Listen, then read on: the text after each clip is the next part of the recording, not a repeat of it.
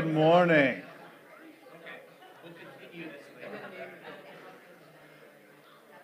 Maybe we'll do this like we do with the kids. If you can hear my voice, say shh. Oh, those tricks from kids ministry never grow old. I got my eyes on you guys up here, okay? Just so you know.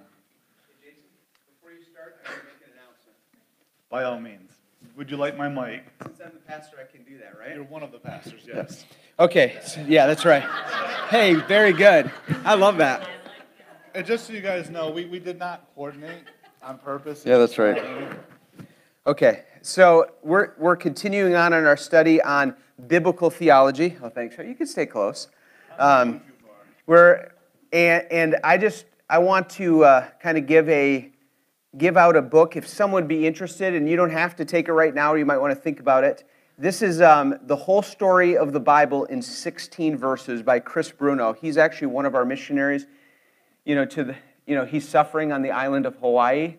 And yet, he's written several books. I mentioned it. And this is a really helpful, small, 130-page book on the whole story of the Bible in 16 verses. Someone want this?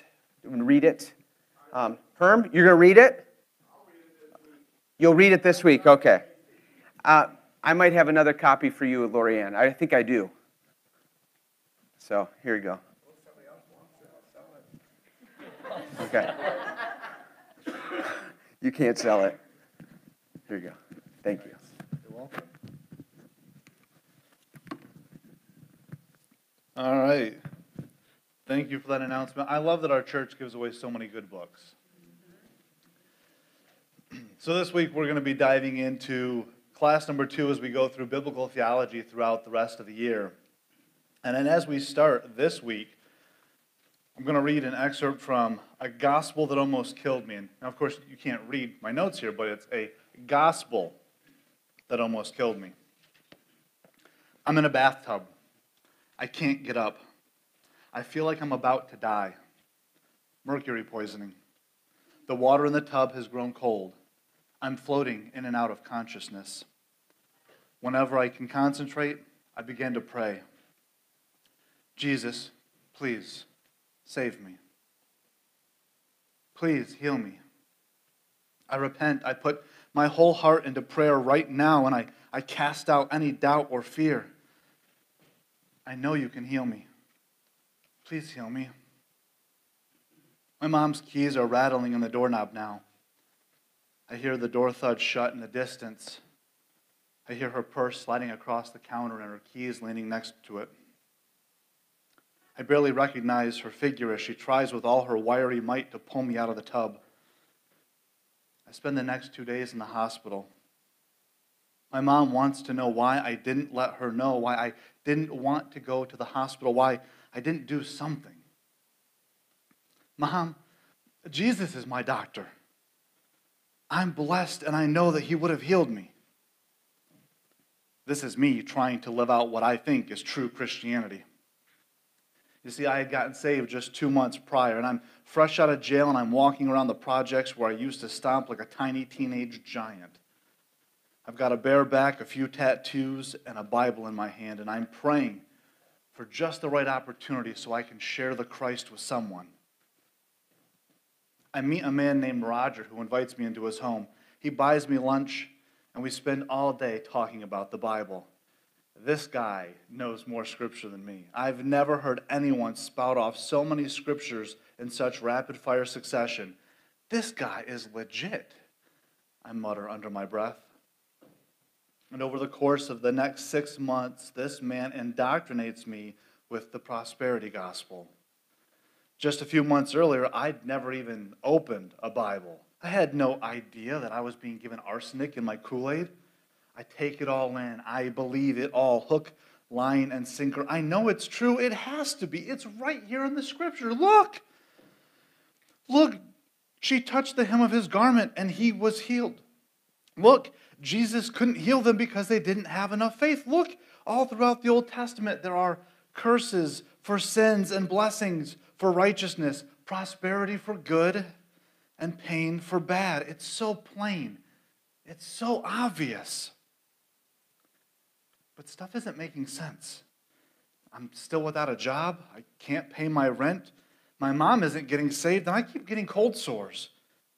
None of these things should be happening. There must be some sin hidden somewhere in my heart, something I haven't repented of. Now I've got the flu and I don't have any money to buy groceries. I just need to claim it. I just need to rebuke Satan and his lies and believe that what I have proclaimed in the name of Jesus will surely come to pass. Maybe I'm not tithing enough. Time to double up. I know God will pay me back 100-fold, maybe even more. I just need to sow in faith. That, ladies and gentlemen, was the introduction to a 9 Marks article entitled A Gospel That Almost Killed Me. And again, you have to pick up on the quotes here, the scary quotes. That is not the gospel. Now, the hard part about all of us, for us to hear this, is to know that we probably know someone who has those sort of thoughts. They believe that if they just name it and claim it, if they just pray enough, if they just had enough faith, then God would give them what they asked for. And what's maybe to an nth degree more hurtful than that is that they can prove to you why they believe that way. And they're going to bring up the same Bible app you do on your phone. It's going to be the same translation of the Bible you read at home with your family.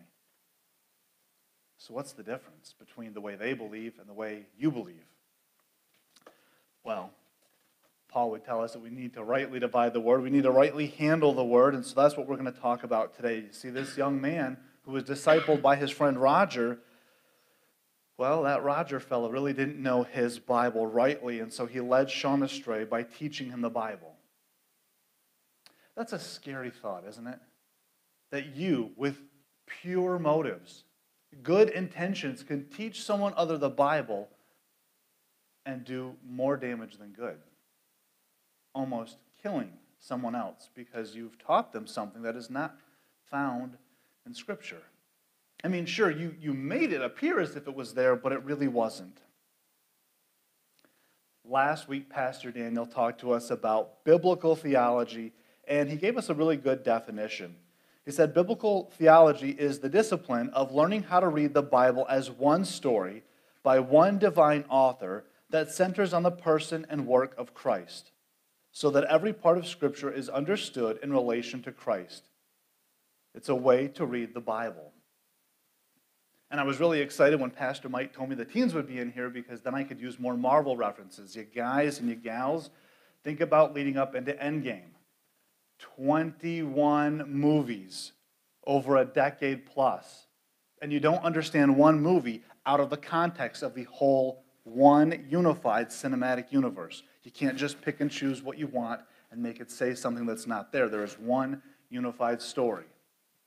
Just like with the Bible, we have 66 books, Old and New Testaments, many, many human authors, but ultimately only one spiritual, divine author, all telling the same thing, that Jesus is God and that he is the way to heaven. So when we think about biblical theology, you could also say that it's a hermeneutic. That's a big seminary word that really just means it's a way to read your Bible and understand what it's saying. And so if last week we understood what biblical theology is, today we're going to answer the question, why biblical theology? And the short answer is that biblical theology guards and guides churches. Biblical theology guards and guides churches. So let's talk about some of these. I've got a pop quiz for you. I'm going to read some verses, and I'd like some of you to raise your hand and volunteer and speak up nice and loudly and tell me how someone might understand or interpret these verses wrongly. Deuteronomy 28, verses 1 through 5. And if you faithfully obey the voice of the Lord your God, being careful to do all his commandments that I command you today, all these blessings shall come upon you and overtake you. Blessed shall be the fruit of your womb, and the fruit of your ground, and the fruit of your cattle, the increase of your herds, and the young of your flock. Blessed shall be your basket and your kneading bowl. How might someone interpret those verses incorrectly? Jay? If you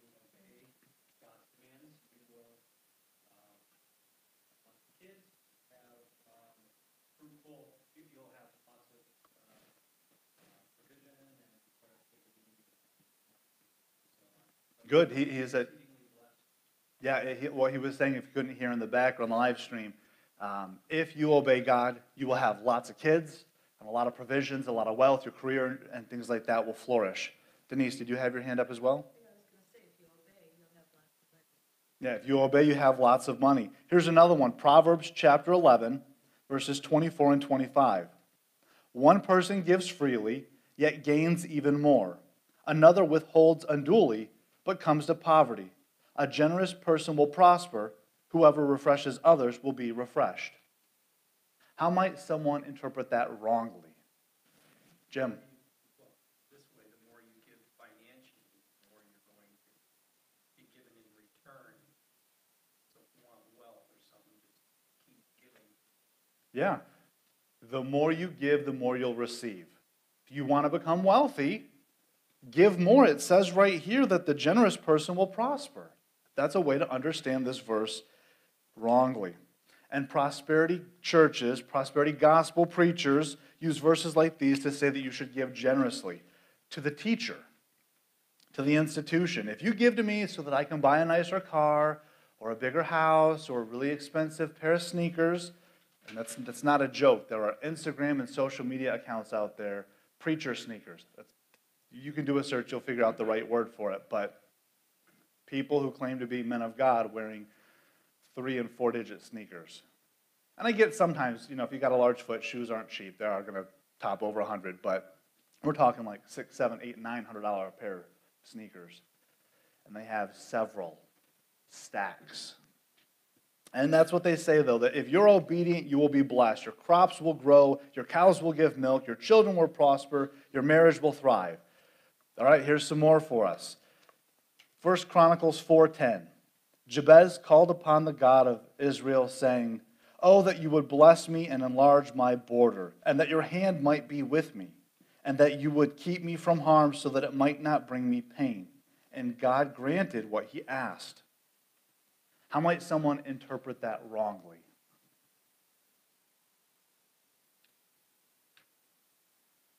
Tess. That there was just instantly no more trial, that like everything was like taken away in an instant, and that everything just flipped the switch as soon as they asked. Love that answer. The idea that as soon as he prayed, boom, everything just, all of the pain disappeared, everything was perfect again. Here, I'll give us two more in succession. Matthew 18:19, and then Matthew 21:22. Here's Jesus talking. "Again, I say to you, if two of you agree on earth about anything they ask, it will be done for them by my Father in heaven. And whatever you ask in prayer, you will receive if you have faith." Whatever you ask in prayer, you will receive if you have faith. How might someone interpret this wrongly?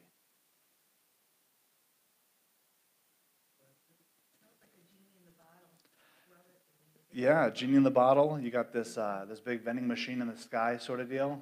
You just press the right button and you get what you want. And if we take it one step further and instead of saying it, ask and you shall receive sort of deal if you have faith, let's say it negatively. You don't have because you don't have faith.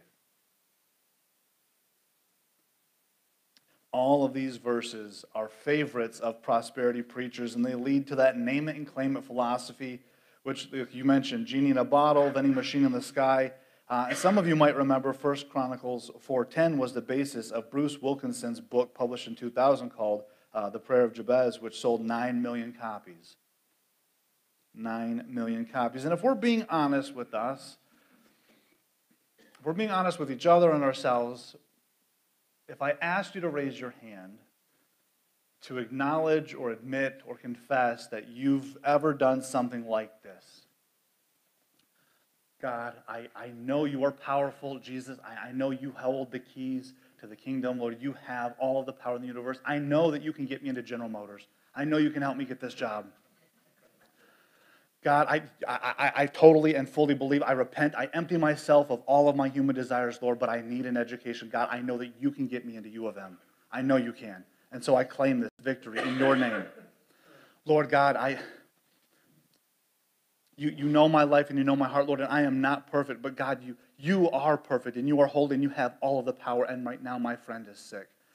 And so, Lord, I've heard and I've read how you've raised those from the dead and you've healed the lame and you've given the blind their sight back. Lord, I know that you can heal my friend. So, Lord, I claim this victory in your name. Or maybe you don't say that last part. Maybe you're not to that point where you say, I claim this victory in your name, but you still say, Lord, I know you can do it, and so I'm going to thank you for it now. We probably have a room full of people with their hands up because we've all been in a moment of desperation where it was just too good to be true. We see something in Scripture, and without investigating it to make sure we're properly understanding it, we're just taking it and running with it. So we have to ask ourselves, what are these verses actually about?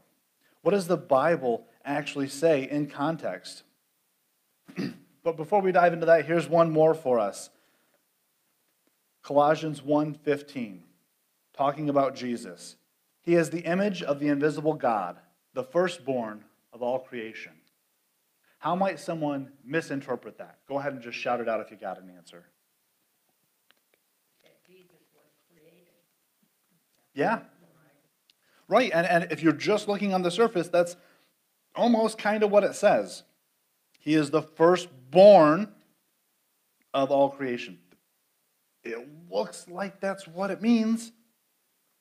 And your friendly neighborhood Jehovah's Witnesses are going to tell you that same thing. They're going to let you know that Jesus is not God and that he did not exist in eternity past. Instead, he was created, and they're going to show you right here in your Bible, your translation of the Bible, Jesus was the firstborn of all creation. And we've had other different sects try to twist the Scripture. We had theological liberalism about 100 years ago, recast the narrative about social gospel, economic injustice, and political conscience, and all of these other things. But we could also talk about Roman Catholicism. So we dive into the Old Testament, and we see how the man of God is not referred to as a pastor or an elder necessarily. What are they called? What's the man of God called in the Old Testament? The one who represented the people?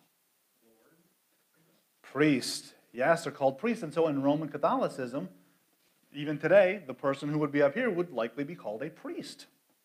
Now why is that? Is it because in the Old Testament, only the priest could go in and offer the sacrifice? Were the only ones that could offer up Christ's body and blood in the Eucharist? Is that because in the Lord's Supper they believe that the bread and the wine actually turn into the real physical body and blood of Christ? And so they would have to be called priests in order to be qualified? But the problem here isn't really just with a couple of verses. It's really about understanding verses in context throughout the Bible as a whole. And so if we think about biblical theology, about a way of reading the Bible and understanding it, we realize that so many areas where we have false teaching, whether it be Roman Catholicism, Jehovah's Witness, or prosperity gospel preachers, has to do with an imbalance or an issue of continuity or discontinuity is what my notes say. But really it's the idea of, are they bringing in too much of the Old Testament into the New? Are they bringing too much of the New Testament and putting it back in the Old? Or are they thinking about eternity future and trying to bring it into the now? And I know that can be really confusing, which is why we're going to take it step by step. In history, you've probably heard about the Anabaptists. This was the group of people who thought that they could bring heaven to earth by actually being perfect, that they would be perfected saints. And if you've lived more than a day, you probably realize how foolish that seems. We don't actually think we can be perfect, do we? We don't, but some people actually did, and some of them probably still do. The point is, we have imbalanced and false gospels, which are taught in imbalanced and false churches, and it's dangerous.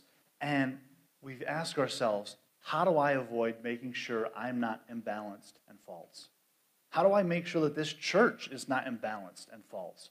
How do I make sure that we get the truth right?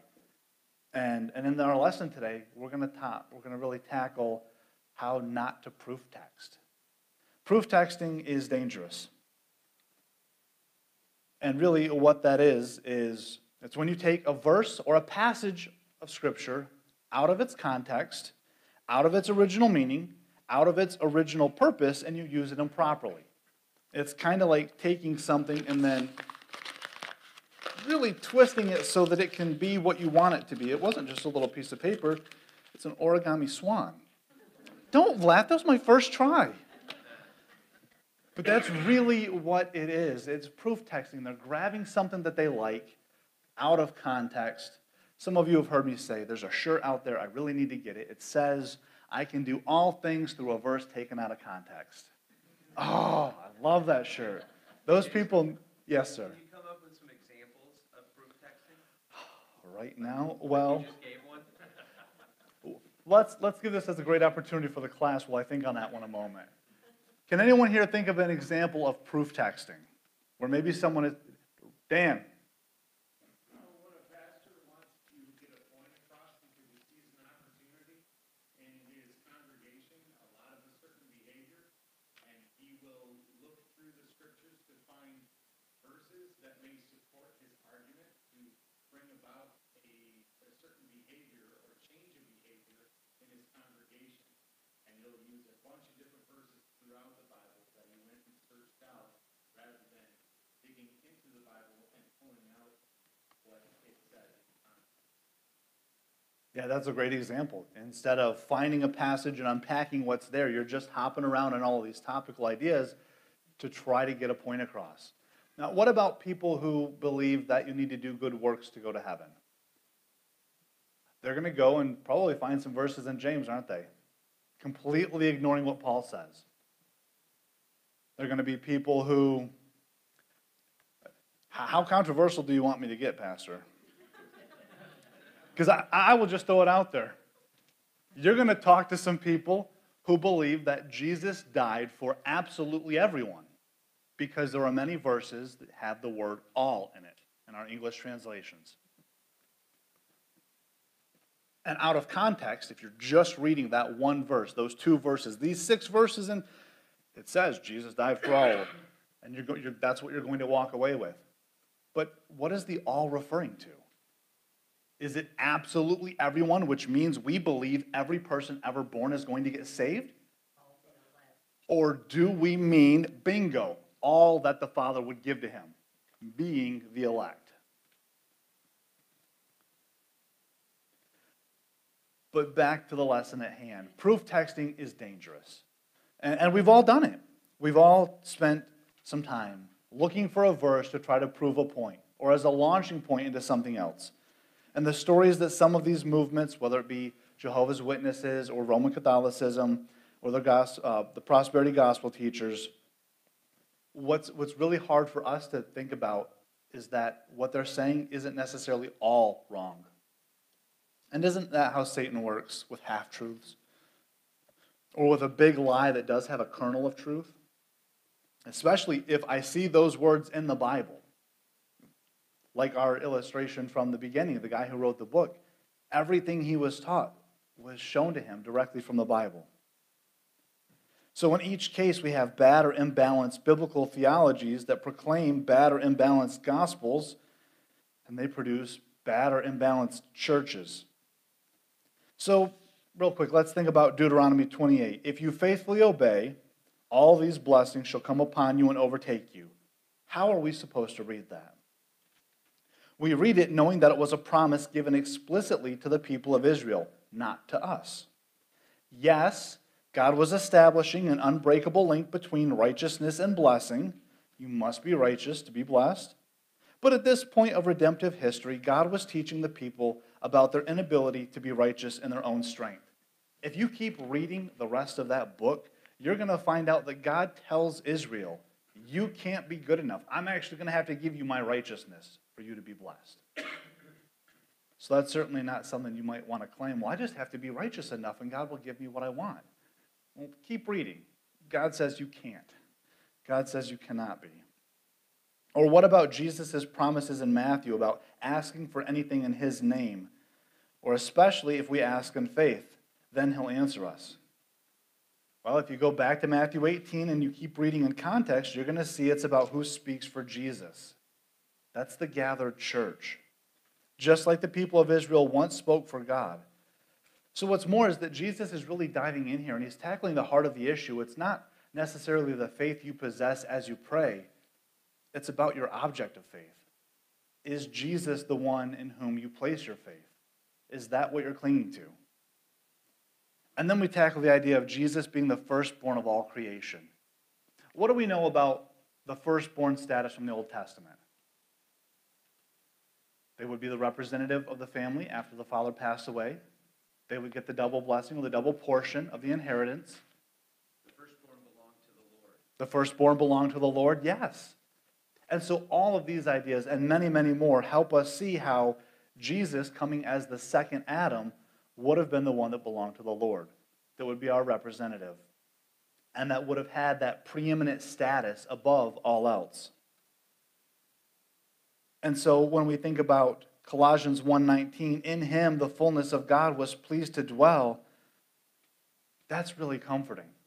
Because if he's our representative, if he is the one who is the firstborn, he is the preeminent one of creation, even if he was not actually created, it shows us that we're going to be okay because he's the one that's responsible. And in Christ, God himself is showing us what it means to be fully human. So biblical theology guards the church, and it guards us from the attacks of Satan through bad theology and bad preaching. But it also acts as a guide. It's a guide to good preaching, good counseling, good outreach and engagement, good corporate worship, even good church structures. And we'll tackle some of these today. But real quick, why or how do you think the Bible acts as a guide to good preaching and teaching? How does biblical theology and the Bible, how does that help us have a good plan for how we preach at this church?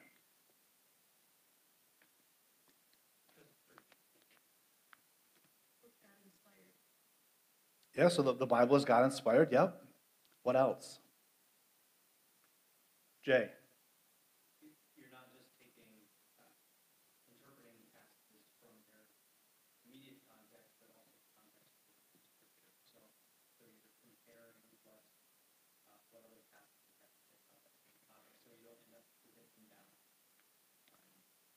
For the whole biblical context, for lots of their own. I love it. Because what Jay said is that you're going to read one portion of Scripture and you're judging that and evaluating it in light of the rest of the Scripture that you have as well to make sure you're staying on track. How else do you think that biblical theology helps us have a good guide for preaching? Yes? God says, thy word have I hid in my heart, that I might not sin against it. So by taking the word and by knowing it, helps us be on the right path. You're right, and that's going to come in really handy when you're counseling someone, isn't it? Someone who's having a rough day and you're trying to encourage them because you've hid God's word in your heart. That's going to be the wisdom you share instead of whatever you read in a book this week. Pastor? So your question is, how does biblical theology, not the Bible necessarily, not just being biblical, but you're saying biblical theology, how we've defined it, Yeah. helps us. That's your question, right? Yeah. And can you once again tell us what the definition, the summary definition of biblical theology? Yeah, biblical theology, what you had shared with us last week. That's actually in my swan here. You can tell, we didn't plan the matching shirts, and we didn't plan that he was going to ask that question. Yeah, Keeping you on your toes. I love it. Biblical theology is the discipline of learning how to read the Bible as one story by one divine author that centers on the person and work of Christ, so that every part of Scripture is understood in relation to Christ. So that's biblical theology. Jim? So then it helps you, then provides the full truth, Yeah, not just pieces here and there, because you have to have it complete to understand the truth, because this is the truth. right. If I were going to try to draw a word picture for you or something like that, I would say it's kind of like the tracks that the train gets on. If I'm grounded and rooted in biblical theology, if that's the way I read scriptures, I can't go left or right unless the tracks take me left or right. I can't visit any towns that aren't on the way to my destination. I can only go where it takes me. And that's really helpful because, as some of you have probably experienced, you might listen to someone preaching, and they're here and they're giving you a story from this passage, and yet they're touching on all of these things that are not in this passage. They're true, but you wouldn't understand that or know that based off of this passage. So it really does help keep us grounded and on track to make sure that we're faithful to the text.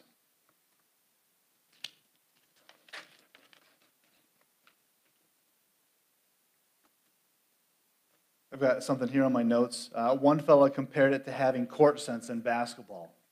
You know where you're at in relation to the paint and the goal and where your teammates are. If you're a sports person, maybe that was helpful. If maybe you're a gamer and you're doing Fortnite or Call of Duty, it's going to be your situational awareness. Where am I in relation to the enemy? Where is our objective at? Who's got my six? You're aware of all that's around you. You're not just isolated thinking, oh, I'm just going to focus in on this one piece. You have to have the whole landscape in mind. It places each text in the right context and helps you see what your text has to do with the person and work of Christ. It helps churches and pastors avoid preaching legalism or moralism, where you have to do this to get that, or you have to be good to get blessed. It rightly relates faith and works. We talked about that earlier. Some proof texts are going to teach you that you need to do good works to be saved, and they're probably going to hit up James, ignoring everything that Paul had taught. And this is key. It ensures that every sermon is a part of the big story. How could we take a study of the life of Abraham and use that to make the gospel clear? Do we simply slap an evangelistic post-credit scene on the end and say, oh, by the way, I just want everyone here to know something about Abraham's circumcision by telling you that you can receive the gift of eternal life by repenting and coming to Jesus. So come on in and let's have you repent today. And you're thinking, but he was just talking about circumcision. What does that have to do with Jesus right now or my salvation? Or maybe you're teaching a lesson about David and Goliath. You know the story. David and Goliath. Nobody in Israel's army has the bravery or the courage to step up to the enemy Goliath, who taunts them day after day. So you've got this young, naive little boy, little shepherd boy, and he's going to come fight. And he refuses the king's armor. He picks out 5 stones, nails him in the forehead with 1 stone, and then cuts off the head. What are some ways that people wrongfully take lessons out of this text? What are some ways that people wrongfully glean something from the text?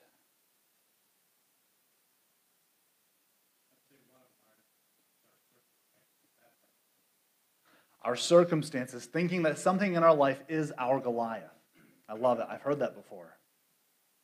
What else is something that somebody might believe that they've learned from this lesson? Or that they think God is teaching us in this lesson? How many stones did he have? What do those stones represent? Faith, love, hope, peace. I don't know, we got more than 5. What do those 5 stand for? What about the fact that he only needed 1? There's a lot of different things here. Whoa, what about emergency preparedness? David must have had some training. He was ready to go. He was prepared for any situation, which is why he just stepped in and did what he had to do. There's a lot of things you could learn from this. Not all biblical, for sure. And does that mean we ignore all of those potential lessons? No, not necessarily, but it does mean that we need to find out what the truth is actually being communicated here in the lesson. A Jewish rabbi could teach a lot of sermons on this text. Have faith in God, God will give you victory. Right? That's something a Jewish rabbi could teach. Defend God's honor and be brave, just like David was brave. You could hear that in a lot of non-gospel preaching churches. There's nothing wrong to them to say something like that. That doesn't violate their conscience. Next week, Pastor Daniel is going to talk to us a little bit about biblical typology. But one of the things you're going to read in the New Testament about David is how David is a type of Christ. And so when you're taking a look at this snapshot in time, especially if you're going to Mark 12 or Acts 2, you're going to see that David is the spirit-empowered and unlikely king who has come to rescue God's people from God's enemy. So really, this whole story of David and Goliath is far less interested in how brave you are or what Goliaths you have in your life, and instead wants to show you that God, in Jesus, is the king who's going to rescue you from your greatest enemy, sin. In short, if you're in a Sunday gathering or a Sunday school or a midweek small group, we need biblical theology to keep us on the track. We need to do the most important thing, and that's to accurately and faithfully teach God's word. One of the things that was mentioned earlier is how hiding God's word in our heart is going to help us be good counselors. And biblical theology will make sure that we really are good. A younger Christian once asked what he could do with his life or what he should do. Someone married says that they need some encouragement or some counseling. They're struggling in their honeymoon phase. Someone else comes to a leader in the church and says, well, I've been battling some addictive behavior, and I don't know what my first step should be. Someone comes to you after miscarrying, and they are brokenhearted. They are grieving, and they want some encouragement and advice from you. What we tell them needs to be more than some just little frou-frou saying that makes them feel good in the moment. We need to give them something substantial, something that they can actually take to the cross and say, God, I know that you are with me in the battle, in the darkness, in the valley of the shadow of death. I know that you know suffering. I know that you have endured my pain. I know that Hebrews tells us that you can truly identify with the experience I'm going through. Help me through this. And not just something that says, well, God says that he'll help those who help themselves. Oh, don't you just know if you had enough faith, you could have got that job. Oh, you must have some hidden sin in your life if God was going to let you miscarry the baby. You must have had some hidden sin. Have you guys talked to Pastor about that? Have you started confessing yet? We don't want to be those types of people. We want to have biblical theology guide us to good counseling. So when we respond, really, we want to make sure that it's the Bible speaking through us. Again, if we are proof texting, it's dangerous, and we've all done it. But we come up with some sort of Christianized version of behavioral therapy. The basic counsel is you simply need to learn by the power of the Spirit to think or act differently. Did you catch that? That this is essentially what we're saying sometimes if we're proof texting. You simply need to learn by the power of the Spirit to think or act differently. Now, the trouble, of course, is that in the story of Adam and Israel, it should teach us that you can give people all of the information. The literal presence of God. Think about Jesus' disciples. You can give them all of the time, all of the knowledge, all of the tools that you would think would keep them from making a wreck of their lives. And yet, what does history teach us? Even being in the presence of God, whether it's in the Garden of Eden or the Garden of Gethsemane. We're sinners and we still blow it. You can get people to engage in the right behavior for a little bit. If you're a parent, you probably know this. You can get kids to obey for a minute, maybe two, depending on the situation. But if you really want a changed behavior, it starts in the heart. And the same is true for us as adults. And when people are coming to us because they're grieving, they've got marital struggles, or they're going through some trials with an addictive behavior, or someone just lost a baby, and they're trying to get out of the grief and the depression because they want to just trust God. They know they should, but they're not sure how. How are we going to help them? Hopefully, it'll be with good biblical theology. We're going to search the scriptures for how to help them. But just giving someone a quick little Bible quote doesn't necessarily define all that there is to know. It doesn't really define who we worship either. We are fundamentally worshipers. And if we can help ourselves and everyone else understand who we should be worshiping, and that's Christ, then that's going to give us a much better model to live after. According to Paul, real change involves moving from idolatry to the worship of the true God. And that only happens through receiving and resting on what Christ accomplished on the cross. Again, we repent, we have faith, we search the scriptures, we obey. The Christian caught in sinful actions, destructive beliefs, or addictive behaviors is someone who's worshiping idols, as every fallen human does. So if you think about your friend who needs guidance, are they stuck inside this loop of bad decision making, or even indecision, which is choosing not to choose? Are they stuck because they have a wrong conception of where history is heading and where they will find ultimate joy? Maybe they're refusing to move or budge or take action because everything in this world seems so scary right now. What about your friend who's in a difficult marriage? Are they or is she resting their hopes on the marriage, that the marriage just wasn't meant to bear? Are they thinking, well, the reason we have to get a divorce is because it's too hard. There's been too much sin. There's been too much brokenness. Is that what they're trusting in? They're just trusting in the idea that this was never meant to be. What about your friend who might be struggling with addiction? Why does this person think they were created? Were they created to eat, sleep, and be merry? To get the most pleasure in this life? Or were they created with a purpose? To glorify their God and enjoy Him forever? Biblical counseling, real gospel-centered biblical counseling, refuses to hold out for this false hope, and it actually gives solid theological answers. And anytime you throw the word theological in front of something, it can scare people, but it's just the Bible the way it was meant to be understood. And that's what helps people. That's ultimately what brings about life change. Moving on to outreach and engagement. Outreach and engagement. In some churches I've attended in the past, there was a big emphasis on numbers. You were a spiritual person, or we were a good church if we had X amount of baptisms each year. So our services and our outreach events were all about getting people to sign a decision slip or walk an aisle so that we could dunk them. Because that's how we gauged our success as a church. And I'm sure there are many other examples where churches have been led astray based off of wrongfully understanding the Scripture to think that's the priority. It's not the priority to preach the gospel clearly. It's the priority to get them wet. And so if we have the Bible leading us, we're not going to preach cheap grace or easy believism or the whole idea of belonging before believing or only obeying the Scriptures that really seem convenient in today's cultural climate. So you know what?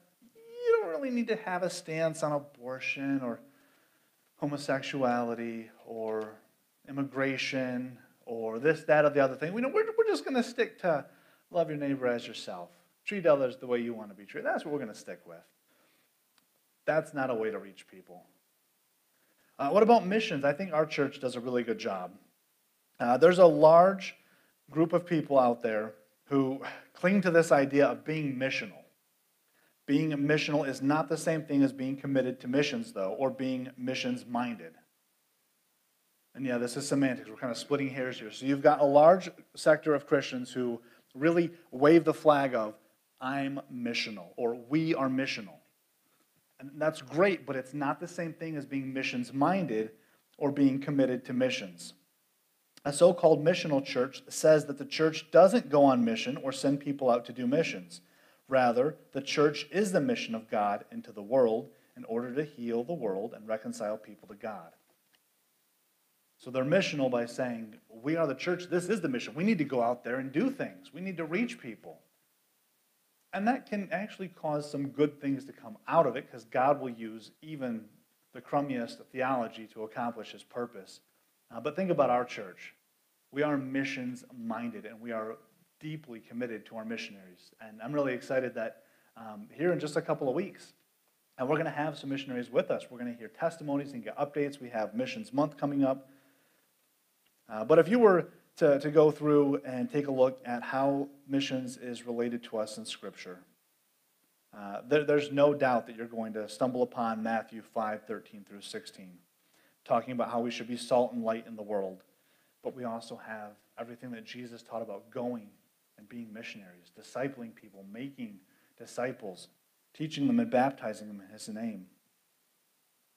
But notice that the whole Bible's emphasis on the coming of Jesus, you've got to notice that this emphasis on the coming of Jesus, that is what we need to reach people with. It's not just about putting food in their belly or making sure that people are treated fairly. Those are great things, but we also need to make sure that the priority stays with their eternal salvation. That's what people need. The whole Bible emphasizes the utter uniqueness of Christ. That's what we offer that no one else can offer.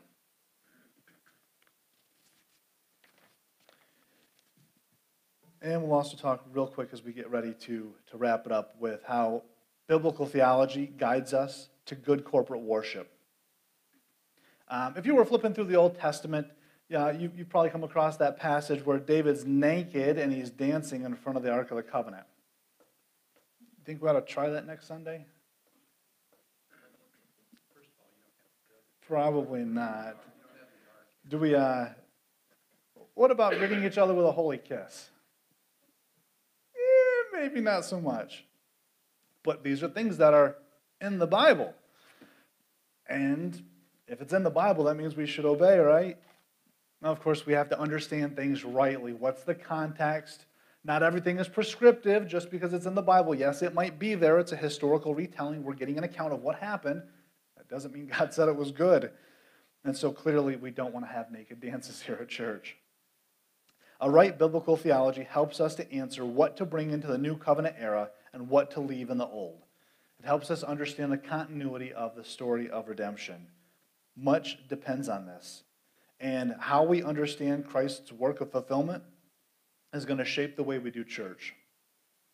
And speaking of the way we do church, good Bible-founded biblical theology is going to help us have good church structures. Good church structures. What about pastors? Is their job description similar to the Old Testament priest? Or the prophet or the king? Does Daniel need to stop doing counseling sessions and meeting with people because he starts to hacking up animals? Not right now, he doesn't. It's going to help us understand that his mission, and that of all of us as pastors, is the preaching of the word and the care of the flock. And we could go on to think about church discipline as well. There's so much that's here. But as we wrap it up, just try to take away with you the idea that biblical theology is a discipline. It's something that we can all improve upon to make sure we're rightly handling the scriptures. We don't want to be the sort of people who have a lot of answers for why we believe what we believe and a lot of great advice to share with people. And it's all in the Bible. And yet, none of it is actually understood properly. It's all out of context and misunderstood. Pastor. So Jason, to understand you rightly, you're showing us how these different things, how we do counseling, how we view church engagement and outreach, how we do missions, how we understand corporate worship, things like that. Things that we often take for granted, our view, and then we know there's other views out there in different church traditions. You're saying biblical theology is vital in understanding to get it right. Otherwise, we can just be all over the map. Absolutely. Without biblical theology, we're going to go wherever our heart takes us. And our heart is deceitfully wicked. But having biblical theology, we're always going to be grounded in the scriptures, and we're going to be held accountable to that. Any questions as we get ready to wrap it up in prayer? All right, let's pray. Our Heavenly Father, God, thank you, Lord, for this day. Thank you for this lesson on biblical theology. Lord, I pray that you would help us all as we read our Bibles to understand it rightly. And I pray that if we're ever unsure, that we would reach out to a pastor, an elder, one of the deacons, or even a trusted friend, and really dig in and find out what the Scripture says so that we're making sure we're not false teachers and that we have good preaching in the church and good counsel for our friends. Please be with us in the time